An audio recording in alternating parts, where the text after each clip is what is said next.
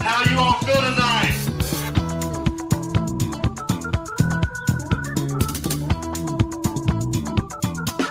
Stop. I can't take it anymore. Oh, I do the live ones too. Yes, I know. I saw your act in the theater. You're really quite good. Quite a certain harmful habit.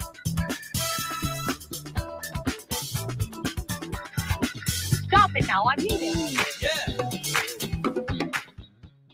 Hello and welcome back. We are breaking up with RBS. This is episode number 41, and I am Tawny Santabria. And I'm JDK Winnikin. We are here once again to debunk the junk. How you doing, Tawny? I'm doing very well, thank you. I brought along a special guest with me today. Yeah, if you're watching on our YouTube channel at Breaking Up with RBS, you can tell not only are Tawny and I sitting in our different spots, we shifted, which is already kind of already strange, a thing, already weird. Mm-hmm. But we have somebody in studio with us, and it's not just anybody. It's not, Tawny. It's not Who just is it? Anybody. It is drum roll. HubbyDave. HubbyDave. Just one word. He just has one name. Yep. Like one. Prince, mm-hmm. like Adele. Mm-hmm. There's HubbyDave. HubbyDave. And HubbyDave, you should explain who HubbyDave is. He's not just some random person named HubbyDave. No, he is my HubbyDave. He's your husband. Yeah. Yeah. Yeah. Yes. Welcome, HubbyDave. Thank you. Thank you very much.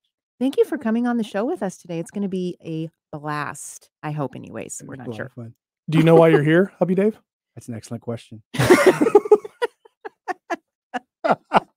Still trying to figure things out. Such a good sport. Well, all right. I'll give you a chance to get your bearings here before we get started. Thanks again to all of you. If you're listening live, thanks so much for doing so. If you are listening as a podcast, thank you for subscribing and leaving reviews for us. We really appreciate it. And of course, we have a Facebook group as well under Breaking Up with RBS, where you can come and interact with us, get more content between sessions. So HubbyDave may not know why he's here. We know why he's here. However, right. We talk about, we'll get to HubbyDave. We'll get to HubbyDave in just a second. Yeah. Right. Okay. But if we talk about, well, we talk a lot about things that are. Yeah. BS stories. Yeah. The things that kind of get in our way. And so if you're wanting to practice more of this when you're not listening to us, you can always sign up for a 6-week self-mastery course where you can practice your own stuff with your own stories. Just go to integratedgrowthcoach.com. You're looking at me like I know. I know. I do. I'm sitting in this seat that's different. I can't remember a thing. It sort of feels like when you're in the center, it feels like you're in the captain's chair. And so, that's part of it. A little strange for me. It is. Yeah. Integratedgrowthcoach.com has the 6-week self-mastery course that Tawny's put together. It is amazing. It's got a lot of the practical ways to engage in what we talk about here every week for a half hour or so. Yeah. And I think what's so cool about it is that it gives people a chance to really experience this themselves, right? They can make this personal to them. Exactly. It's one thing to hear about it. It's another thing to actually do it. And one of the things that we always talk about on here is that it's a matter of doing. It's action that makes these changes. Yeah, that practice, right? And we talk a lot about ourselves. And we're going to talk a lot about HubbyDave today. But this is an opportunity. That's why you're here, HubbyDave. No, but really, the 6-week course is really an opportunity for you to be able to concentrate on you and not on us so much. Yeah, sure. Yeah. And in the end, that's why we're doing this, is to help those of you who want to really take a look at breaking up with those BS stories. Absolutely. Absolutely. So tied to that, right? I mean, all joking aside, we know why HubbyDave is here. So why don't you let us know where all this came from, and we'll start there. I love the questions that HubbyDave asks me when I start rambling on about this presence thing. And we talked about energy management versus time management last week. Yeah, right. And he had some questions about that. And I thought they were important questions that I may not have considered. So we want HubbyDave to be here to kind of keep us grounded. Because he can ask the questions. Yeah. Ask the questions like, what are you talking about? I guess that is my role. What are you talking about? Well, and Hubby Dave, you listen to all these episodes, right? You've pretty much heard all of them. Of course, pretty much all of them. Yeah. Yeah. Yeah. Do you ask those questions a lot? What are you talking about? I do sometimes. I mean, I think you guys engage in this conversation, this ongoing dialogue, and it's obviously very natural, and you're talking about things that are important, and they come very easily to you guys. I think I'm the I'm the other little percent that these things don't come as natural to or as easy. Mm. So I am the voice of the other side, I guess. No, Stacy says, we were talking to Stacy Heller before we came in today, and she said, you, Hubby Dave, are the voice of the people, right? Yeah, Like The voice of the people. right. voice of the Like, people. I think That's there's a lot of people out there that probably listen to us and go, huh. Yeah, my guess is it Yeah. isn't a small percentage. My Mm-mm, guess is mm-mm. it's probably a bigger percentage. Yeah. I think there's probably more people who feel the way you do, Hubby Dave, than maybe feel the way we do or can talk about it with disease. I Mhm. mean, and I think that's part of what we're trying to do, right? Is we're trying to help change that percentage a little bit. But no, I think that's good, and because these are new concepts, Mhm. for anybody, Mhm. because we've talked time and time again about how the messaging that we get in, throughout our lives in various ways, conditions us around certain ideas, certain sets of beliefs, certain things that we think are possible that aren't. That kind of stepping out of that is tough, Mhm. Yeah, you know? absolutely. So I think that there were a lot of questions about what we talked about last week with energy management versus time management. Not to say that either of those are, but like we don't need both of those, right? Like those are both part of the picture, but we talk a lot about time management most of the time, and we talk very little about energy management. Mhm. And remember that energy management is looking inward, really like steering and driving our own bus, the bus being our body, right? Mhm. And time management is like the school schedule, like, right? Like, and so Getting to work on time. yeah, Mhm. yeah. So we've got to meet some of those time management concerns, but how often do we hear ourselves tell ourselves and each other, I don't have time for that? A lot. A lot. Yeah, yeah. And we talked about this last week. Like instead of that question, maybe I don't have the energy for that. Well, that changes the whole game when we look at energy. Energy is ours, and time is this external sort of thing we have no control over. Mhm. Mhm. Mhm. So I sense that you guys had a conversation about this We when Hubby Dave listened to the episode. We did. We did. We had a conversation, and I think the observation that I made that made Tawny like, you need to come on the show, and which immediately made me very nervous because obviously this is not what I do. But but, my observation was I think sometimes when I hear, I think I was coming from like a either or position and not a kind of both and. Oh, Right? And sure.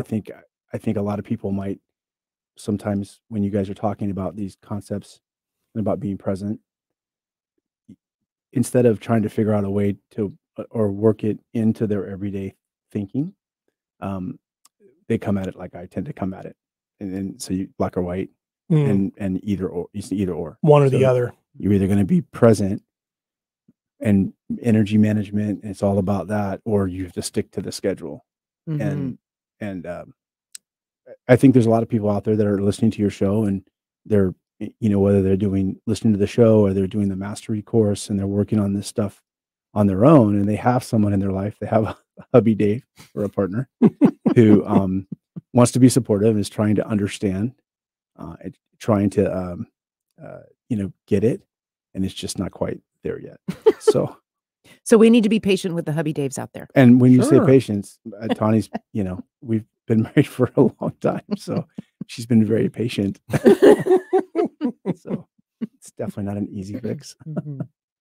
Well, that black or white thinking is very common. Very common, yeah. All or Right. nothing, this or that.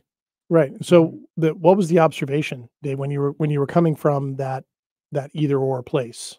What was the observation? What did you say that I brought you in here? Yeah, I think it was the it takes that's gonna take a lot of energy to try, we were talking about energy management versus time management and trying to manage all that. Gotcha. And I think I actually made the comment, it was more about the discipline, like the self-awareness it's going to take a lot of self-awareness and discipline. And that's what I think made you, that's like the crux of everything that that you guys are working on with people is right. That to be aware, to have that kind of awareness. And it is a lot of work. Obviously it's worth it when you come to the end, but the work to get there can be exhausting. So, well, yeah, that obviously jumped out to you, Tawny. yes. It did. Yeah. Like she had a very significant response. Well, I always loved, no, it just cracks me up. I'm so glad he's here. It's just fun, you know? And, when you come to the end, like awareness is just, well, we're not going to get to the end of awareness, right? We're just going, like, we are all working really hard in our lives in all the different ways we work hard in our lives, whether it's around work or whether it's just existing, right? There's a lot that we are all dealing with. And sometimes we think like, oh, now if I'm going to consider being more self-aware, whew, how am I going to fit that in? Right. Right. But it actually, when we look at energy, it's actually just an exchange. Right. So instead of it being this harder thing or this thing that we have to add to the bucket, it's actually an exchange, because when we start to be more self-aware, we're eliminating things that keep us from self-awareness anyway. We're trading, right? We're not adding, we're trading. So like almost like a fluctuating pie chart, like back and forth percentage wise, you're exchanging if you add 30%. Right. Kinda Yeah. You won't deduct. be adding. You'll be sort of like, Shifting, okay, exchanging. instead of being unaware of what I'm spending the next hour on, I would just be aware of what I'm spending the next hour on, and whatever that means, right? Because awareness can lead us to difference or an experience of different, right? But it doesn't have to be an added component on to something. It's just an exchange. If that makes sense. So like if I'm in the middle of my workday and I know for the next hour I'm going to be working on something I'm not looking forward to. Difficult meeting, project deadline, something like that. The awareness of the exchange on this between energy and time would be, I know what the time limit is. I've got this hour, I got to do this thing. And the awareness and the energy would be what, for example, if I really don't like it, how well am I accepting? Look, I don't like it, but I need to do it. Or recognizing the BS stories that come up. What if I don't finish this on time? What if it's not good enough? Where would that, like, is that as an example, where would how would that exchange work? Yeah. So I think about, okay, we can take out time because time's going to be the same either way. We've got this hour meeting on the books. Got it. Time, we can take it out. It's the same no matter what. So now we've got an hour of our experience that we can be aware of and in, or be in denial, distract ourselves, get lost in stories, rev ourselves up. Right. Right. That kind of energy is very depleting. We're going to have to recover from that afterwards, or we're going to be continuing to spin ourselves up about what our experience was for that hour, as opposed to if I'm in the meeting aware, right? Okay, I know I don't like this meeting. I see. Right. There's choice. I'm breathing into that. I'm breathing into what this feels on a sensational level in my body, being in this meeting. I'm aware that I don't have maybe all the answers, right? So what am I going to do about that? Right? What is that?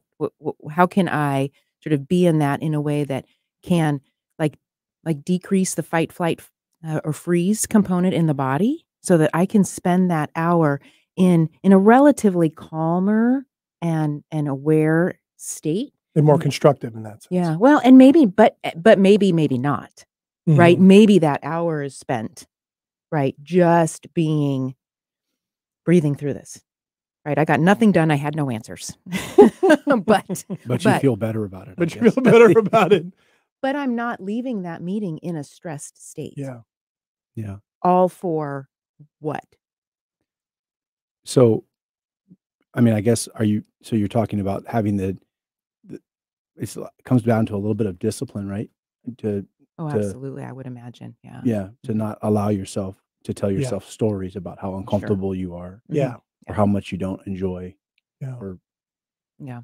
Yeah, and I think maybe that's where the practice, I hear HubbyDave, I hear you using discipline. I think of practice Mhm. because the practice would be the discipline. It's like, okay, Yeah. I need to breathe in, Mhm. soften, be Mhm. aware of the feelings in my body, where that's showing up. Mhm. Be, if some meetings have specific outcomes, right? You need to get Mhm. to, but not holding on to some sort of value if you do reach it, if you don't reach it, Mhm. so that would be sort of the practice Mhm. as well, right? So Mhm. not that they're the same thing, but it seems like that's maybe what HubbyDave's getting at. Well, absolutely. We're always practicing. Something. Yes, I can be practicing revving myself up. I can be practicing the experience of, blaming somebody else for my circumstances. I can be practicing being in a stressed out state because I don't like my current situation or I don't like how I currently feel internally. We're always practicing something, Mm. right? And the more we practice anything, of course, the better we get at it. So if in this particular example, if we choose to just practice breathing, practice bringing down the stress response in the body during this meeting, it doesn't mean that in we're not engaged. Doesn't mean we don't have to be, Sure. right? Because frankly, when we are up in our heads all the time, telling ourselves stories in a meeting, how much are we engaging in that meeting? yeah, that actually lets you be more present, right? Yes. If you're out of your head and you're Yes. not giving energy to those negative thoughts Mm-hmm. and you're just focused on your breathing and Mhm. JD said softening, Yeah. then that allows maybe for you to be more productive or to allow the answer or Mhm. the path that you need to take, right? Mhm. To address that, kind of present itself. Mhm. That makes sense Yeah. to me. Mhm. That would be that's where that's what makes that's what makes the practice important, Mhm. because you can't the reality is you can't just think about it and do it, Mm-mm. because if you're having to think about it, I mean, you might initially, I've heard you say this many times before. And again, it's why you're so patient with me, because it takes me a while to get there. But you have to practice it on things that aren't, important and non-stressful, As trigger, like, critical, yeah. Mhm. because on those really triggering moments, so like a really stressful project or Yeah. a really difficult meeting, if you're already kind of in that loop of Mm-hmm. stressed out and nervous and angry and frustrated, Mm-hmm. and it's so easy, and our life is so easy to get distracted now. Yeah. You can just kind of spin off into Mhm. bad area. Yeah. Yeah. So it makes Absolutely. sense. Mhm. Yeah. Yeah, when we But you still have the time constraint. You still you have still have your you meeting. still have your Yep. meeting deadline, and you still have your it's not Mhm. you just can't, again, you can't be black or white, either or. Mhm. You have to work Mhm. in Yeah. Mhm. connection with Mhm. both. Yeah. Yep. Absolutely. But we didn't learn when we were growing up about energy management at all. We did learn quite a bit about time management. Mm-hmm. You make sure you're here when you need to be here. How how would you teach young people how to energy management?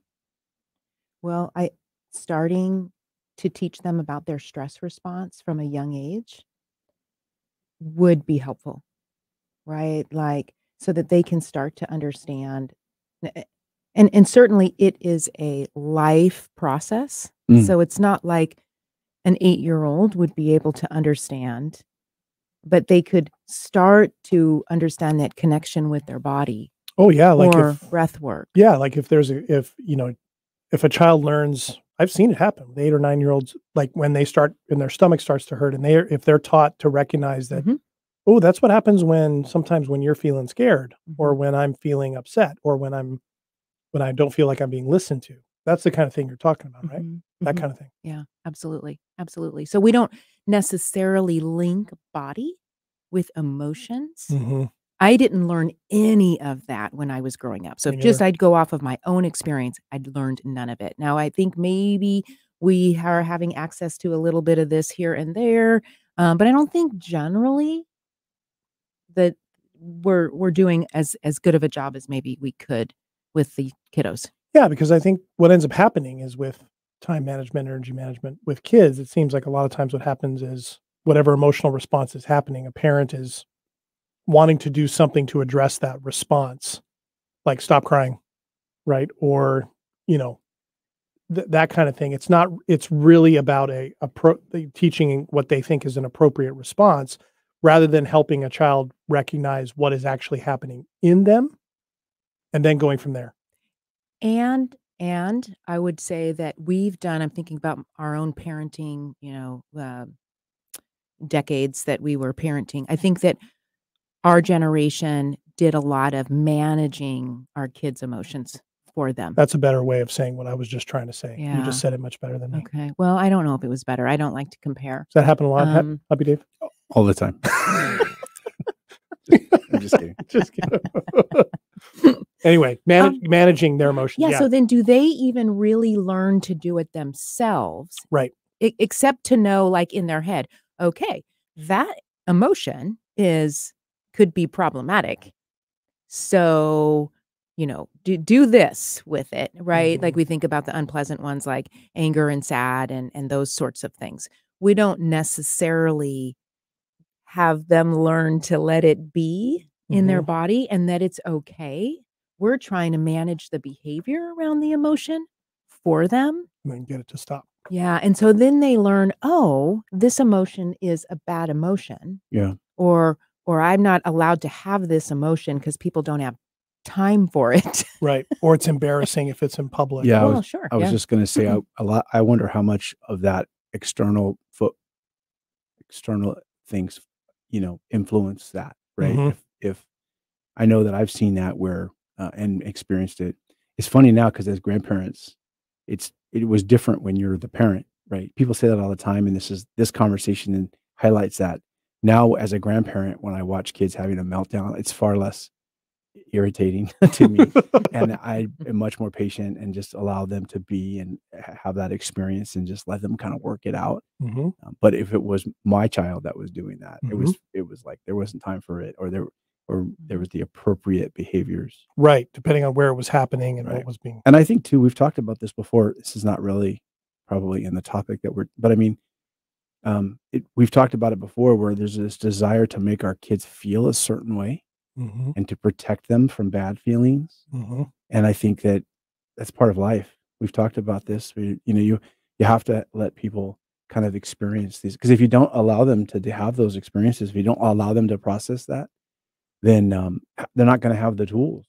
And so we really were active when our kids were growing up, trying to make sure that, and this is really all Tawny's credit, and really 100% is allowing them to experience some of those highs and lows and how to manage that, how to respond to it. Yeah, because the struggle is a part of life. We don't get all the goodies without the struggle. That's true. Yeah. That's true. I think being present, right, and learning how to breathe through it, I think that's critical to being able to manage when life throws you those curveballs. Well, yeah, and certainly sports reference. Right. Curveball's a good sports reference. Had to get that sports in there somehow. Yeah. It's okay. I'm okay with it. You're okay with it? Yeah. I'm breathing. A slight reference. I'm just breathing. Soften. Yeah, I'm softening. You're managing your energy. Totally. Well, I think too, like, when the things that we care about the most, the people we love the most, part of that in the long run is when they go away, there's going to be grief. There's going to be sadness. So the things that you care the most about at some point are going to be a source of some sort of pain or difficulty. And if we're not being taught that, I don't feel like I got those lessons until a little later in life. That those things all were a normal part of things. Like negative emotions for me was as quickly as I can get away from them, the better. And so that resonates a lot. I think that we managing emotions to end them, to keep them calm, to keep them happy, doesn't really prepare us. Hence why we might have a lot of people listening to a show like this, right? Learning how to integrate these things together. And even learning that there's wisdom there. There's wisdom in these emotions. There is. And if we just let them be, oftentimes, I think you said this earlier, HubbyDave, that in a calmer or present state. I don't always say calmer necessarily because it's not always true in a calm state either. True. Right? We don't want to mislead, but in a more present state, that things might, ideas or thoughts or feelings or insights might just arrive. Mm-hmm. They do a lot. Yeah. They do a lot from that, particularly when somebody's been given the space to feel them, recognizes that they aren't a threat to them. I mean, I've experienced that quite a bit.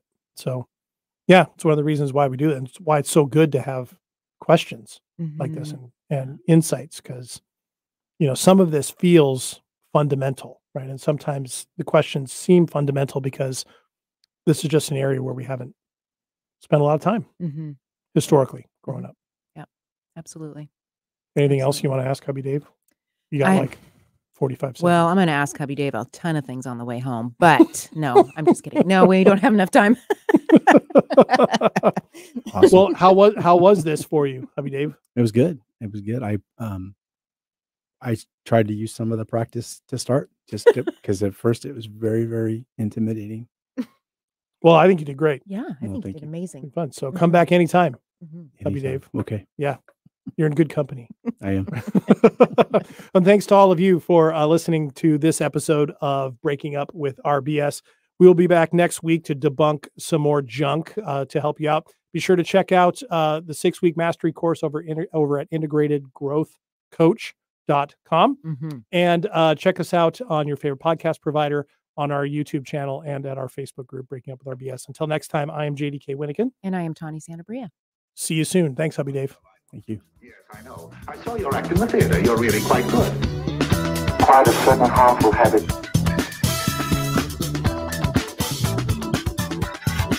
Stop it now, I mean it.